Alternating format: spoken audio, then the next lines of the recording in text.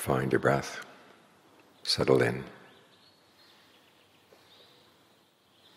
Keep your focus right here.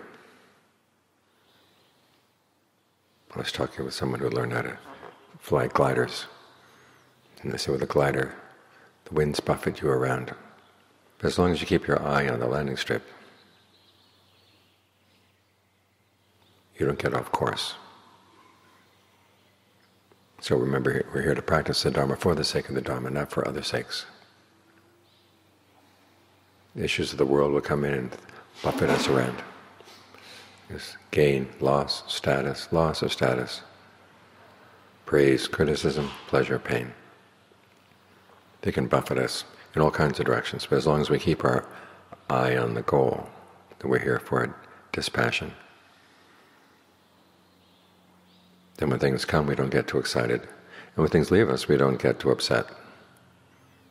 We learn lessons from them. This is what gain is like, this is what loss is like. And you can see that each has both its good and its bad side.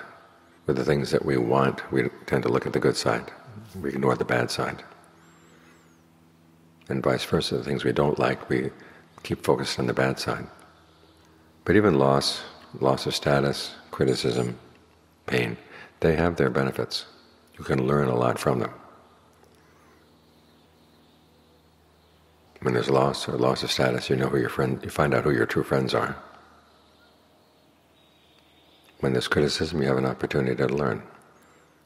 Either you learn something about yourself that you hadn't noticed before, or you learn something about the other person. In other words, if their criticism is false, okay, you learn something about them. If it's true, you've gained, as the Buddha said, someone who points out treasure. Because we're here to correct our faults. That's the basic message of the Four Noble Truths, is that we're doing things wrong, which is why we're suffering. We have to learn how to change our ways. So here's an opportunity to change your ways. Someone's pointing it out to you. You may not have noticed it before. As for pain, you can learn a lot around pain. See how the mind creates trouble for itself. As the Buddha says, you get shot by one arrow, but then you shoot yourself with other arrows. You don't see those other arrows when you're just living in pleasant circumstances. So learn to learn from the bad things in life. Learn to learn from the good things in life. That means you can live with anything.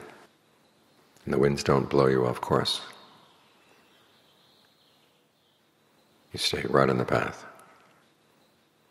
And that's where you're safe.